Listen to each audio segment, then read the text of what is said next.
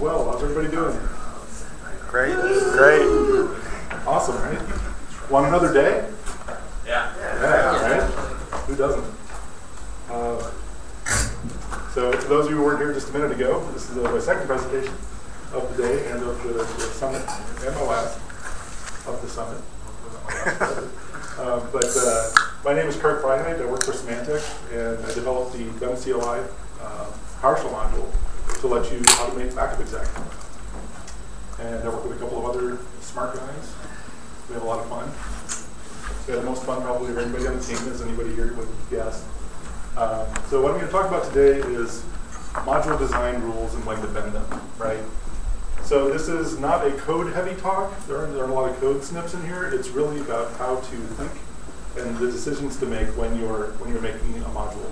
But in order to do that, we have to talk a little bit about the anatomy of the module, naming things, how commandlets and parameters work, object types, and then some binary module tips, because most of what I do is write a binary module. The vast majority of what I do actually is in binary. Is anybody else writing binary modules in the room? Awesome. Anybody writing script modules on a regular basis? Anybody never written a module in their life? All right, very good. Good to know. And at the end, if there's time for questions. So what exactly is a PowerShell module anyway? It's nothing more than a package of functionality that integrates with PowerShell. And it exposes commandlets, has output types, and if you're doing it right, it's got documentation. And you better be doing it right. And you can write them in script, in binary, or a combination of the two. It's very flexible in how you build them. So it's quick anatomy. We've got a directory that contains your module, and the name of your module is the name of that directory. And we've got this manifest file, module name.psd1. That is a metadata file that talks about what's inside the module and a few other things about it. The psm1 file is its root module script, and also the same name, the module's name.psm1. Then you get a bunch of DLLs, one or more, zero or more really, any number of auxiliary scripts. You get your format files, your types, and format PS1 XML files to hook in with the formatting output subsystem, and then any other resources that you might be delivering. Like in my case, we localize our help in 13 different languages, so all those files are also part of my module directory. So the first rule is package everything in a folder. You don't technically have to. You can just ship a PSM1 file, but don't. All right? Because the thing is that you got this PS module path where all of your modules are loaded from. Your users can import module fully qualified path, but whoever wants to do that. You want to import module CLI or my awesome module. And if you're going to give it just the short name, that name needs to be something that PowerShell can find in a PS module path. So that's an environment variable, just like path, except it's made for where your PowerShell modules live. And if everybody plays nice and just puts in the directories, when you look in that PS module path you made for yourself, it's just a nice, pretty list of directories, not a list of directories and PSM1 files and other junk. So just keep it clean, because also your code tends to grow.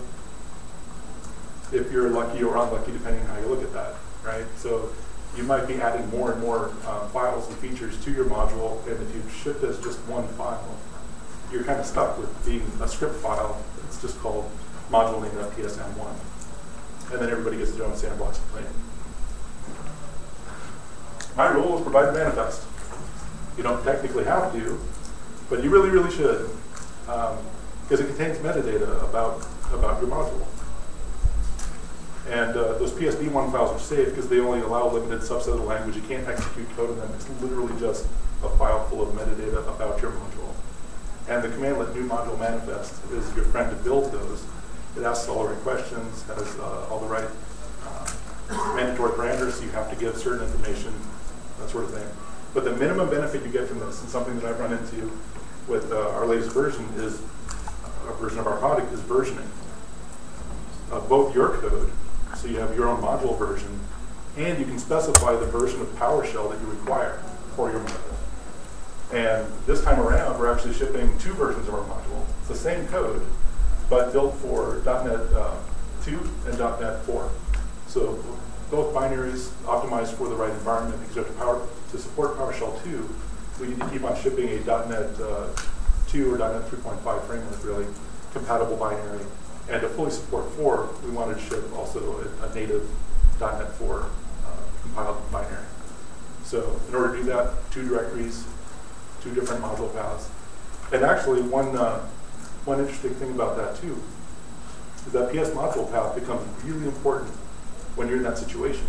So if you have customers that have PowerShell 2 today, they may upgrade later to PowerShell 3 or 4. You're going to want to change, you're going to need to actually change your PS module path so that the first one that it finds of your module is the right one for the version of PowerShell that they're running. So for example, if my PS module path had my PowerShell 3 version first, my PowerShell 2 version after that in the path, and I try to load it into PowerShell version 2, it will actually fail. I was kind of hoping it would keep on looking through all the different paths until it found one that worked. But it turns out that the first one that it finds with the name that you've requested is the only one that it tries. So if my PowerShell 3 version was found first, it looks at the manifest and says, what version of PowerShell can you run with? Oh, PowerShell 3? On PowerShell 2, I can't load you. And it just stops. It could have kept looking through the rest of the paths and found the PowerShell 2 version, but it doesn't. So just word to the wise, your customers will need to change their PS module paths in order to mitigate that situation.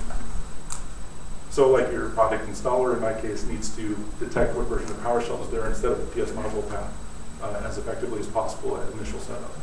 If you have questions? As a way of avoiding that, could you have a single root module path with a PSM1 file that at import time checks the PowerShell version and loads up the appropriate bits from there? That's probably, that would maybe be a mitigation to have the PSM1 actually detect the version of everything. But I was trying to be all bought in with PowerShell and use a module manifest file to make this all happen. So right, yeah, you're right, that would be a mitigation. Well, like you have a module manifest and your root module is a PSM1 file that's only responsibility is making sure you're loading the right load the right stuff, right. Nice segue. Okay, so when to bend this rule is when you're never going to share your module. It's very simple. And you're always going to be PowerShell 2 compatible. And the risk, of course, is versioning issues and things like that and dealing with a mess in the field. So a suggestion is to organize your scripts so that your PSD1 is just your metadata, your PSM1 is nothing but a loader, and your functionality is defined in script files that are inside of your module. And as what is your name, sir? Dave.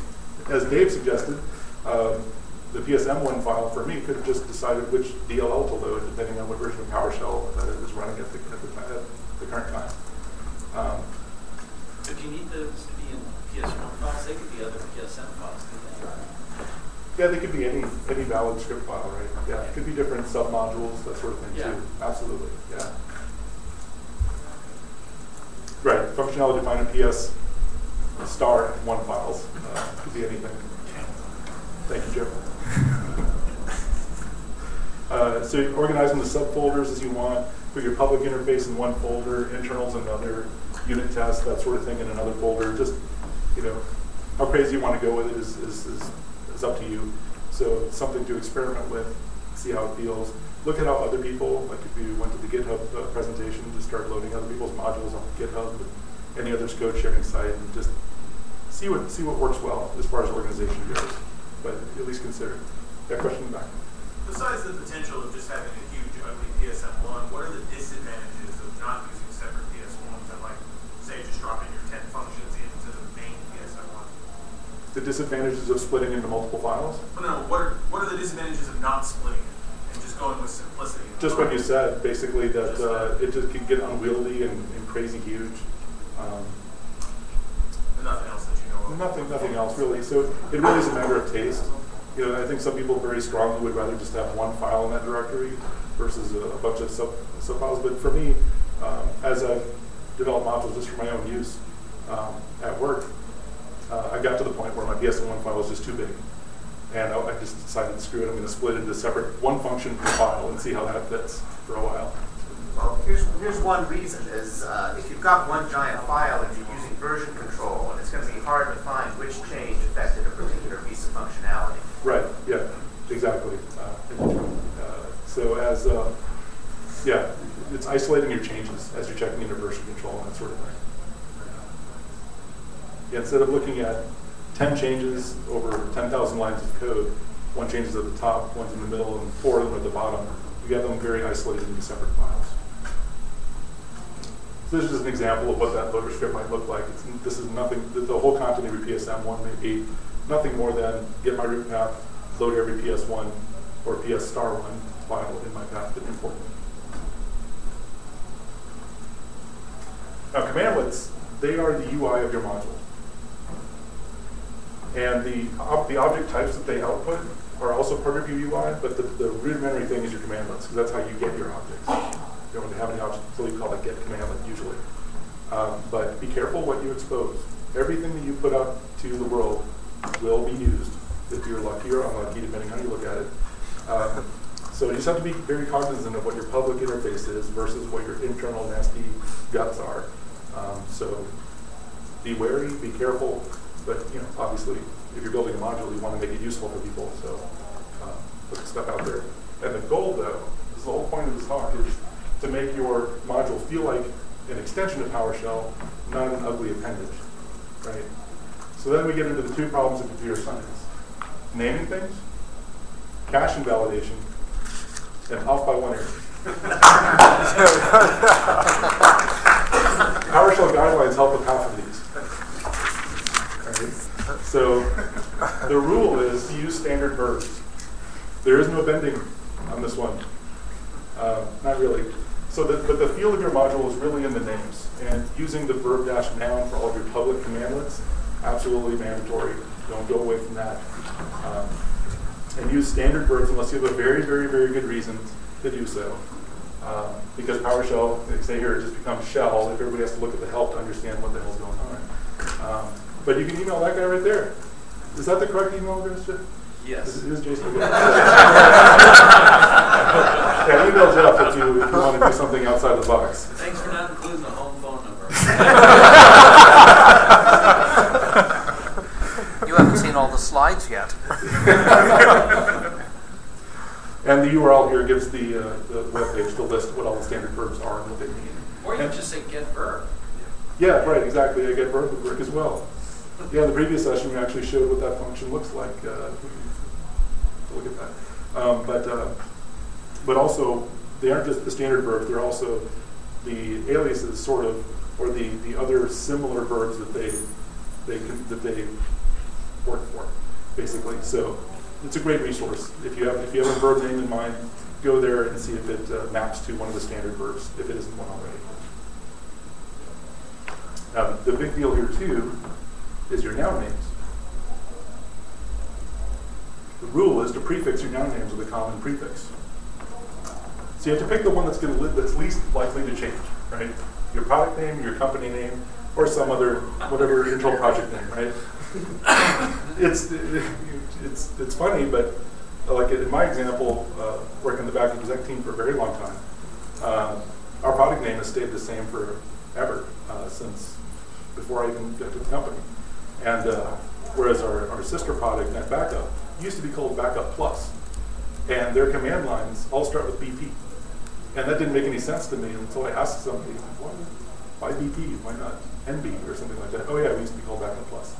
But they were already entrenched at that point, so their command names stuck because all those production scripts are using them, right? So just try to guess which is least likely to change, your company name or your product name or some other name. So for me, I had to do a get BP job, not get job, which would be very natural if I'm just thinking about me, but I have to think about the ecosystem that I'm plugging into. And when it comes to the ecosystem, did you just shut Jeff Stover? Who did that?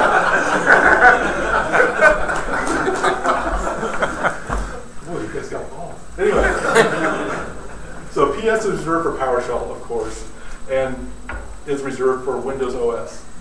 So no prefix. I just give that one to Windows. So they have get job for Windows. Well, actually, those are PowerShell jobs, aren't they? When we provide a framework for other people to plug into, we grab the generic name. So jobs, you can have WMI jobs, you can have scheduled jobs. We can tell you how to plug your jobs into our framework and have common commandlets. So then we grab the name. Okay, yeah, great. So catch it on the microphone here. When Microsoft provides a framework for something like jobs, there are many different types of jobs. They'll just use the job noun and let other vendors or internal folks at Microsoft plug into that. So they'll wrap WMI jobs, scheduled jobs, other types of jobs under the job noun. But if it doesn't have a prefix, it belongs to Microsoft. Or if it has a PS prefix, that's also Microsoft's. Question for you. Yeah, question. What if it's not a company? What if it's like a community thing? Some sort of Yeah, if it's a community thing, I'd say the project name, some prefix that kind of an abbreviation of the project name would be appropriate. Is it better to actually hard code the name with your prefix, or to use the dash prefix on the import module? That's a good question. Use the prefix on import module or hard code it. I would hard code it myself, but I'm a developer, so. Use the prefix on the import module or in model manifest that makes it not be compatible. Oh, okay. So if you want to stay V2 compatible, then don't do the prefix. Oh. I guess Yeah, but the issue is that allows the customer to deal with the naming conflict. So in general, the mindset was use these prefixes to avoid the customer ever having a name conflict, or minimize the chances. But then if there is one, then the minus prefix allows the customer to get around it. But as the customer, I might say minus prefix A, and you might say minus B, and you might say minus C. So then there's no community scripts out there that are going to work. So that's why it's a fixing a broke situation mechanism. So when I load the Exchange module and the Office 365 module, I use the prefix so I can keep the get mailboxes separate. Yeah. Right, so that's a backdoor for end users. As a module developer, then you do want to hard code your own prefix. The module, the behavior also changed between 3 and 4. With the prefixes, and you fully qualify the module name and then your command that you're calling. In V3, it did not use the prefix, and V4 does use the prefix. So if you use that syntax and phrase everything, it's pretty well. Hard code your prefixes. In version 4, you also have the default command prefix and module manifest. So if you code your functions without manifests, and then you in manifest says, use this prefix as a default, then the customer can change that by using it as a prefix and not have it like double prefixes. Oh, very nice. That's what I was talking about there. Okay. Use that if it's a breaking compatibility. Right, so I guess then, so the answer as always is, it depends. Yeah. So using version 4, 2, 3, is it going to upgrade? What's going to happen? So, but yeah, great question. But prefixes are still broken. We need namespace. You Better than prefixes. You do have a namespace. It's the module for the But name. yeah, it's still a mess. No, you need using. You want using. That's the problem, not namespaces. You have namespaces. What you want is a better way to disambiguate. Okay, so this shouldn't be controversial. Try. Do not prefix your parameter names, because it just looks stupid and unnatural and redundant, right? So though your noun might be BE job, you would never have a parameter that was dash BE job, even though its type would be BE job, right? I will have some examples of just like what good design looks like. My idea of what good design looks like, or really Jeff's idea of what good design looks like. I think it fits in pretty well. So, but your parameter names, this is what's really important. Parameter names and property names of the objects should match. Your set dash whatever your type is will have a bunch of parameters, so you can override the values of your objects. Well, those parameter names should match the property names of the objects, so there's just no confusion on your user's point of view, right? So your get returns objects. It's set, like I just said, has parameters that match those object properties. Big rule: strongly type your parameters. Don't do strings. This isn't Unix. Just the strongest type that makes sense for each of your parameters gives PowerShell the opportunity to try to coerce a string into an object type before I get involved. And I'm lazy, and I don't like to do a lot of work. So as a developer, I want PowerShell to give me a fully formed object. I don't want to get a string and have to go figure out what you meant by that string. And it just gives a lot of intelligence power. It gives all kinds of things to the environment to help you out. There are a number of dangers for doing that. One is if you strongly type something and say, for example, it's a file, and somebody passes you a string, what PowerShell will do is it will cast that string to a file. And when it casts it, what it actually does is it get back a file object which is a non-existent read-only file in the system directory. Okay? Quite often, you're much safer as far as user input is concerned, not overdoing the type system on the parameters that you pass and sorting out inside the function what you pass. So when to bend it when it doesn't work right. Yeah. Right? There are cases where that's one it breaks down. particular weird case, but in general, you're going to produce your own types. Yeah. And when you're producing your own types, it's better if your parameters are strongly typed. And the critical element of that is that they have a null constructor.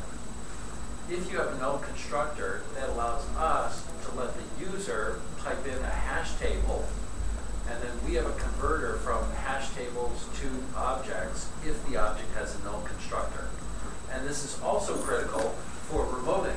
If you do implicit remoting, then the question is, well, how do I give a strong object, a strong type across a remoting boundary? In general, that's not possible. And the answer is yes. That's why if you have a null constructor, we will take a hash table, send a hash table across the wire, and then we can convert the hash table to your strong type. So everything works out nicely that way. I'm going to have a question for you in just a minute. One of the next slides. Can I That's just jump interesting. with one other one on this thing of... By the way, this is James O'Neill. Pro tip, read James O'Neill. I went to a session yesterday, and like this guy's been down the intelligence road in ways that I haven't yet. So Yeah, for those people who do know me, it's James Bloody O'Neill. The other problem that you get is if you look at the stuff you were doing in your previous session, where you were taking things like a VE storage object. If you say, if that has a name, and you say, and the user has to pass a storage object to another function, you want the user to be able to either give the name of the storage object, or to be able to get the object. right. Right? If you actually write your code so that the user has to call a function with brackets, get storage object to name of object, you're making the thing too cumbersome in my view. And that's something that I've long argued against. Now, so you have to, sometimes where you actually see people who said, no, it must be one of those, you end up having to put an extra function in just to satisfy the criteria, instead of saying, we'll allow the parameter to come in, and then we'll deal with that name as a string and go and fetch whatever kind of object it should be. Another way you can get around is to set a parameter set that one takes the string version and one takes the object version. Exactly. That way you know exactly what you're getting by the parameter set that was chosen. And it still allows PowerShell to decide what to plug in here based on the types. Yep. And if your type has a constructor that takes a single string parameter, I think PowerShell will just use that if you pass it a string anyway. That's part of the type conversion. Yep. You can find yourself in some weird situations when you have these multiple parameter sets and one of them is string, because almost any type can be converted to string. Yeah. So you're sort of providing a workaround around the strongly typedness. It's just going to take this other random thing, make it a string, and then give it to your function, and that could do weird stuff. I'm almost there. We're going to Oh yeah, there's This a is guy great, in front though. of the room too. This is I know Jeff Snover's right there, but I mean, come on.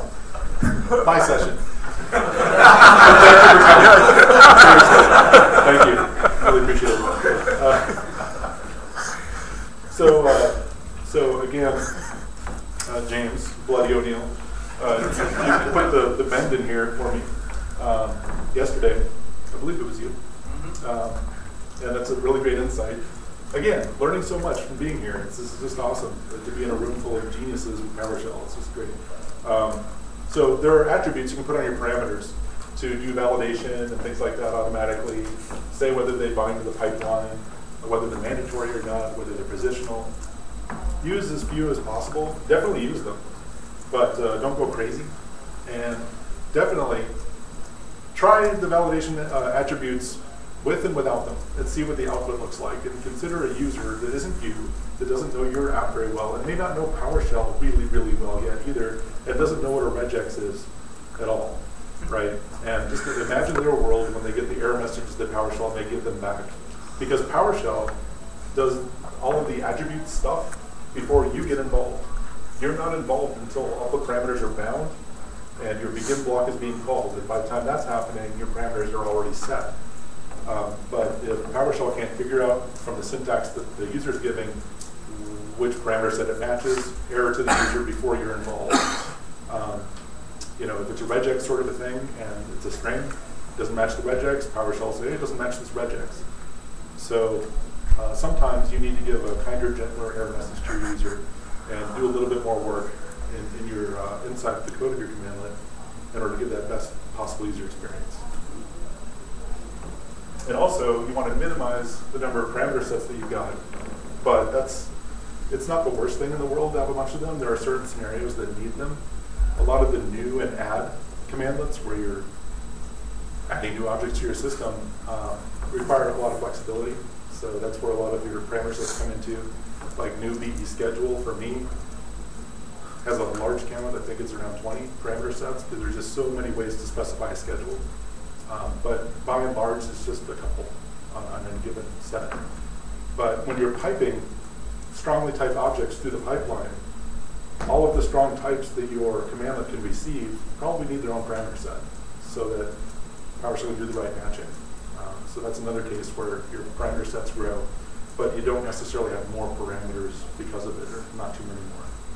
So IT pros in the audience, do parameter sets give you a headache? Raise your hand if like a commandlet that when you look at help, it scrolls off the screen because of all the different built-in syntaxes. Does that piss you off? Where object?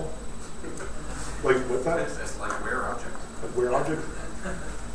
The worst ones I find are ones that have not only a lot of parameter sets, but there's a ton of parameters in each one.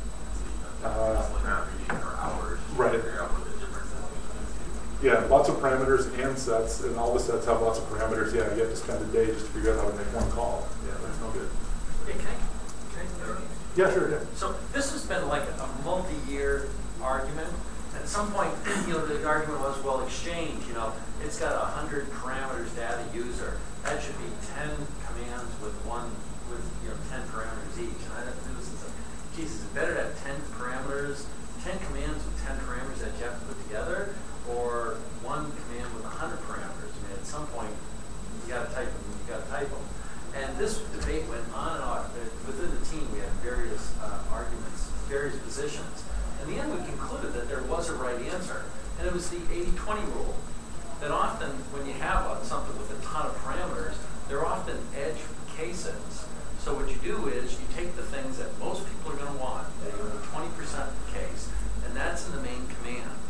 And then the other one, you have like new PS session options. That's how you do it. Now, the newest PS session options has all the details, all the timeouts and this, and check revocation, certificates, blah, blah, blah. Most things that nobody in the world cares about, but some people really care about. And then the main new PS session, you get the things that most people want.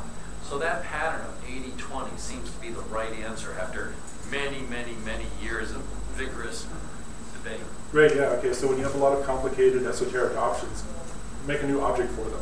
So you can create those and attach just one object to a simpler object with all those extra complicated parameters that users can opt in with if they need them. Yeah, that's awesome. Thank you, Jeff. And another rule is enable pipeline binding, because the pipeline is the best thing about PowerShell ever. You want to be able to pipe things through the pipeline, get a nice flow going, make it feel like you're actually using PowerShell, right? That's the whole point. You're making a PowerShell module. You're not making a glorified VB script module. So a couple of patterns. The identity pattern is one that we've just adopted. If you get an object, you always just have a dead object sitting in memory, right? sometimes they get updated at the back end. So just being able to pipe an object back at the get commandlet through the pipeline, just a nice way to like get a refresh version of this so I can look at it again. So like across the board, we just have that pattern built in. And the pipeline is great for filtering. So if you have a master object and you want to get the things that are related to it, just happily popping down the pipeline. That's the kind of flow that you want to be able to give your users. And yeah, the strong object type is the key to all of that. Now, this is when I'm going to actually ask the audience for once for some input on this. Value from pipeline by property name. I use the Hyper-V commandlets, and the VM name is bound by property name, I'm pretty sure, because that's how I use it all the time. So it seems to me that the pattern here is you've got a module where all the objects pretty much have a property like VM name. You know, because all the stuff in Hyper-V, it's all dealing with VMs. It might be the network cards, the virtual disks, all kinds of things that are attached to a particular VM. So all of those objects have their key. You know, the thing I belong to is the VM name. So I can pipe any of those objects at any of the commandlets, and like I don't know technically if this is true, but I could probably maybe take a network adapter that's attached to a Hyper-V VM, pipe that object at an add virtual disk commandlet, and it's going to pull the VM name property off of my virtual network card object and attach a new disk to the right VM. I don't really know the key scenario for pipeline by property name. I think just about everything that we do binds by just the value from the pipeline. Yeah, do you have any like key scenarios, or is anybody who's developing one? Because I think the commandlets that now ship copied that behavior from what I did when I implemented the first version of it, and it basically was always going to be the thing that identified a virtual machine. Yeah. Would always be a VM name. So if you said I wanted to add a disk controller, then you knew what the virtual machine was when you gave the disk controller by getting the VM name, and indeed it had exactly the side effect that you described. Mm-hmm. And I think what's happened now, despite the passage of time and people going and kind of wondering whether that's a good idea, I think that's still in the shipping commandlets that now come out in the product group. Okay. One of the places where it's really useful is if you specify a full name, the path on loads and loads of objects is always full name. So anything that you type where you've got a file, if you conjure some object up and you give it a full name, you just pass it into copy or delete or move, those commands will process properly because they will look for pipeline by property name of the full name property. Yes. So sometimes it's more useful to look at this from the point of view of creating the object rather than from the point of view of the function. But when you do something that accepts files, instead of you can always say if I've got a full name property, I can treat that as a path, and I know it's always going to work because that's what everything else seems to do. I'm so glad that you're in both the sessions, especially you just reminded me of actually when I've used value pipeline name. I have an edit function. It's the alias to open file in ISE, and you can pipe a command edit or a file or a module. If you pipe a module, it actually loads everything for the module and just loads all the files in the ISE. If you pipe a command, which is really useful because if the command is a script, you can get its full path, but that property name is different than the property name I'm looking for on a module versus the full path or the full name on file info that's coming in. So I bind by property name. I just look for the right property names, and depending on which one that I got, that's how I process internally to know what to load. So for writing functions, it's super useful. You can always add an alias. Yeah. Right, exactly, and I think I did that here and there. So the same deal. Yeah, Jim? I haven't heard this said yet, so hopefully I was listening appropriately. But the other thing about value from pipeline by property name is that you can put that on multiple parameters, but you can only have one parameter that actually goes into the pipeline. But versus splatting, because splatting kind of solves all of that too. That doesn't come from the pipeline. Oh, right. Yeah, so the big issue here is it's actually a long conversation. The heart of it is versus has. If you bind by is, there are very few things that produce the thing that is something. So the number of things you can plug in together is small. If you has, it opens up to a wide range of things that can then plug things together. So you can get some misappropriated plugs, but in general, the power is worth the risk. The easiest thing to get in focus is, import CSV. So at some point, whatever you generate, you can export it to XML or to CSV or JSON, and then you can import those things. Now you've lost the type. It's no longer the type, but it has all the properties. So if you bind by property name, you can get those things and use those things to then find the object and act upon it. So it may actually even be, if the purpose of your module is to plug into the larger ecosystem outside of itself, as opposed to being the wrapper for your world, then binding by property name gives you that ability to bind with other things in the world more easily, as opposed to just your types.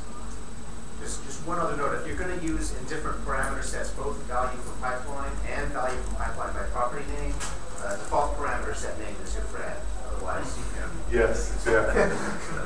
Yeah, I should have put that as a rule. Always specify default parameter set name, because you will eventually have to. And it's also very important then to have your input be value from pipeline property HTML type, so that you can tell exactly when to feed that thing down.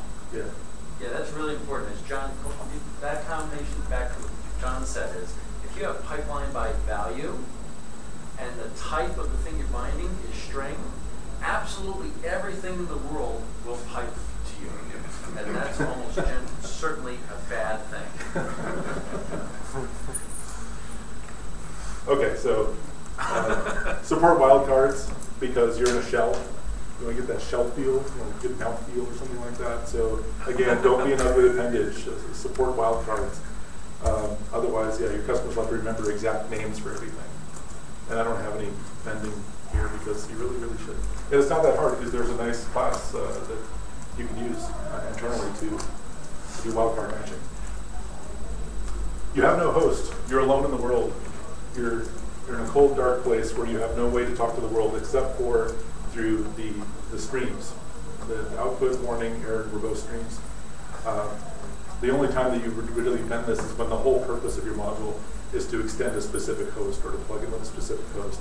But in general, your modules are probably exposing some functionality that really doesn't need a specific host. So if you have host-specific parts, just put them in one little corner, make them very, don't bake it into everywhere. Never use right host.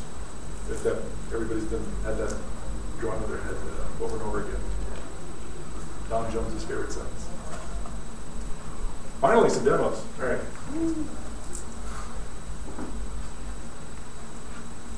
All right. So let's get my favorite module loaded up here.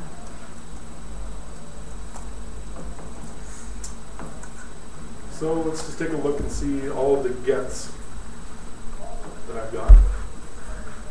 Get commands from my module, verb get, tons of them. And now let's see which ones don't start with be. None of them. So follow the rule. Okay.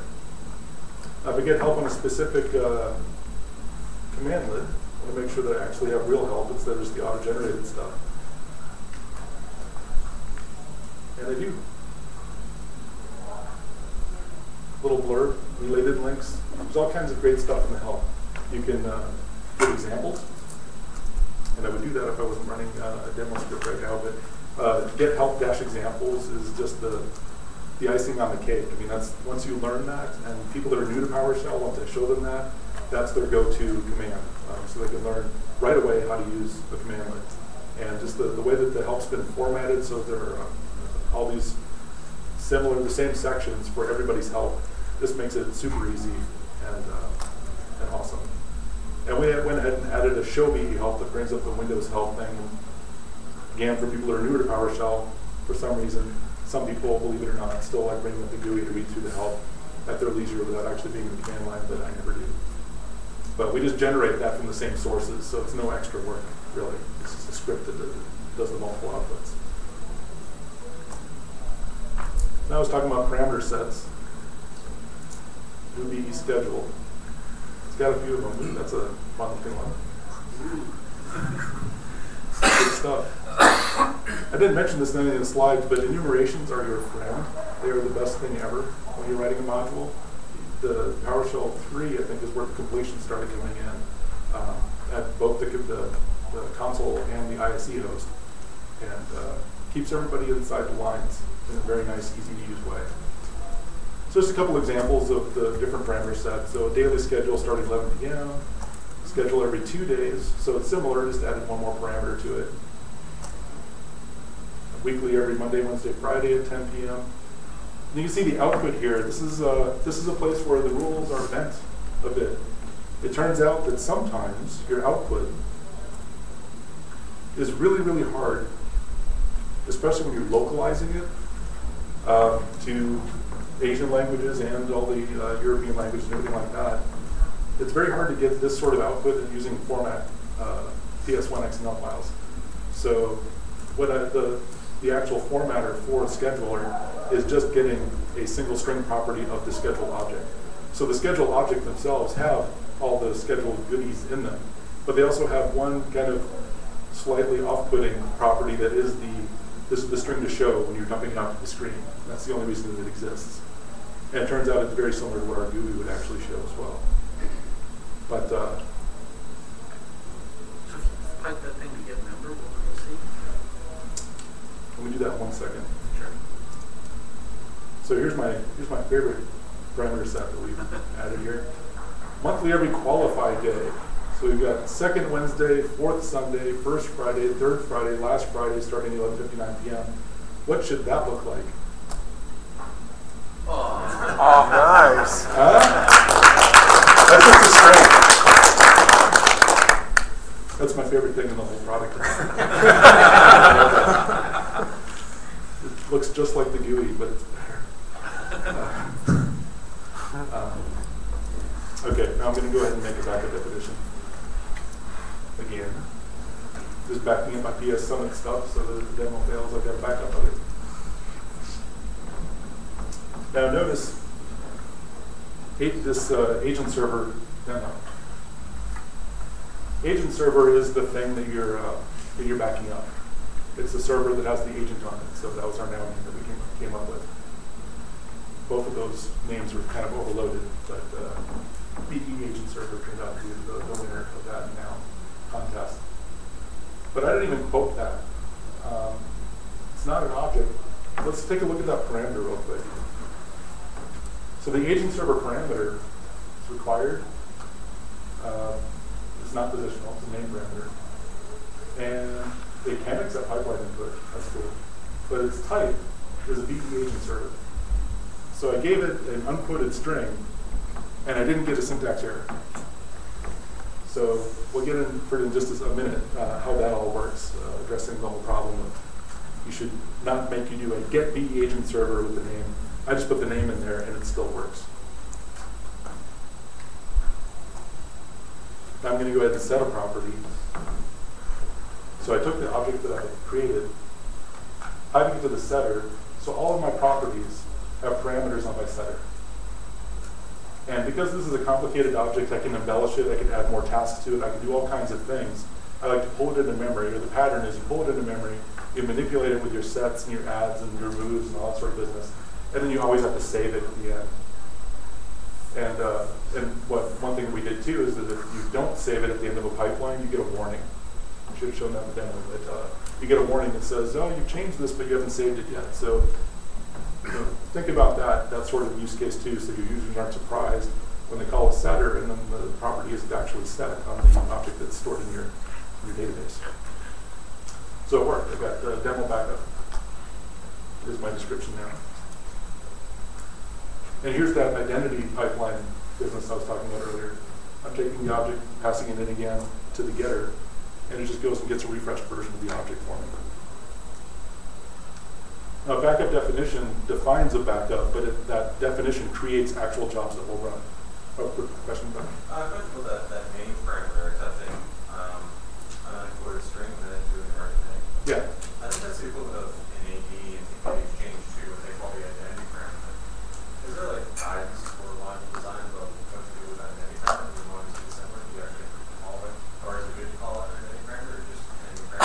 what I did is we have a name and an ID parameter.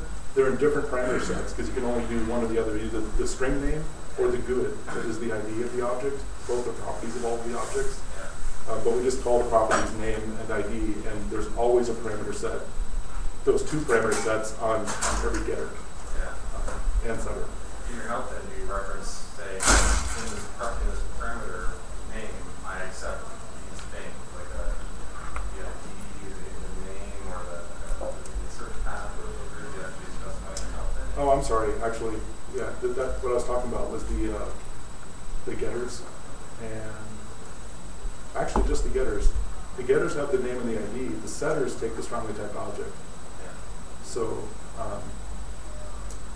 but if you say the parameter name on the setter though is like -agent server, not -identity or .name or anything like that. It's -agent server, and if you gave it a string, or even a string that happened to be a GUID, it's going to try to load it by name first, but if that fails, it'll actually try to convert that string into a GUID. If it works, it'll then go try to do it by ID automatically. So that's just the way that we coded it internally to try really hard to take whatever string you gave and convert it to the right object type. Right? But the name of the parameter is the unprefixed type name. So agent server in this case. Okay, so that whole pipeline business of getting related objects by passing through the pipeline, so it spit out a bunch of jobs, and kick them off. Confirm there, so yes, all of them. So now, that whole ID business, I just pulled out the ID of my backup definition, and I'm going to try to get it using that ID object. So it's just giving a GUID this time. I want to see which of my jobs are active. So I do have an active job. Yay. Demo gods are with me. I'm just daring them now. So you get another way to do it. So we see up here,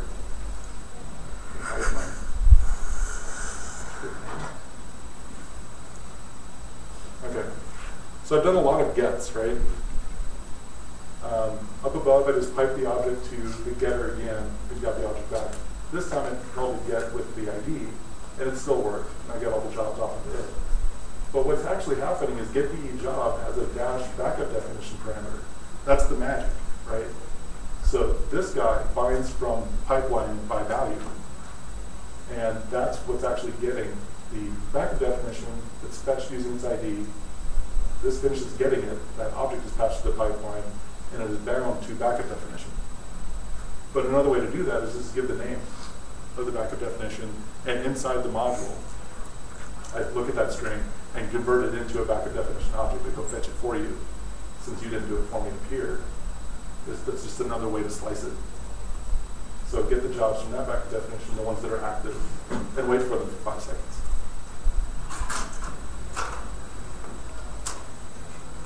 Oh, I guess it's already finished. Damn you, demo, it was supposed to fail. Okay. I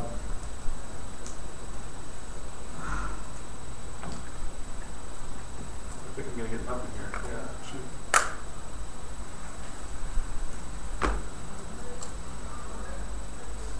Let me start off the job again.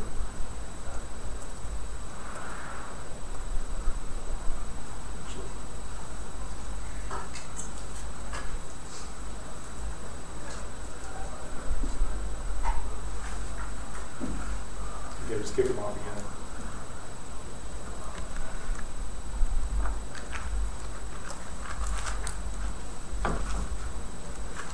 So I was waiting 5 seconds for the jobs that are running to quit, and a timeout occurred, so I wasn't able to get that. So let me capture the jobs and now see the status active.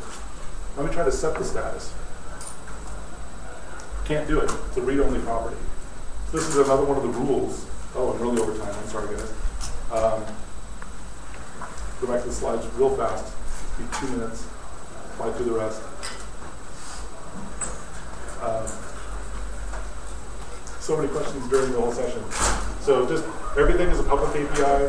It'll be used. It's very hard to take things away once they've got out in the wild. There are some namespaces that the commands and objects are the last part of your namespace. That's actually a rule that Microsoft laid out. Generally avoid aliases. Pascal case the world, so it starts with a capital, not a lower, and all the words are capitalized in between. And create read-only object types. That's what the last part of the demo is actually showing. That way they're very much like property bags, but you control the setters through your set commandlets. That's maybe another controversial point that we can't go into a deep dive in, but for me, it's read-only objects only. You never get an object that you play with. You don't call methods on it, nothing. Commandlets are your only interface with doing things to your objects. And then that whole magic of taking a string, implementing parse, converting from deserialized things, use a deserializing type converter. So reading the help on that, that's how all that magic actually happens. PowerShell has these hooks into your module to do all of that work for you. The biggest rule of them all, if you're doing binary modules, fxtop, when your project is born, and add the PowerShell fxtop rules. They actually gave DLLs for that. It's awesome. And a lot of the rules that we just went through are encoded in those fxtop rules. So I didn't just make this stuff up. And you can even write your own as needed. It's not too hard to write an fxtop rule. We did one just to make sure that BE was our prefix on our noun, so I can't get out that. And always provide help for every parameter, every commandlet, no excuses. And ultimately use your module so you get the feel of it, because there's still kind of a subjective kind of a feeling that you get out of a well-designed commandlet, well-designed module. And if you don't like using your own stuff, no one else is going to either, right? So thank you so much.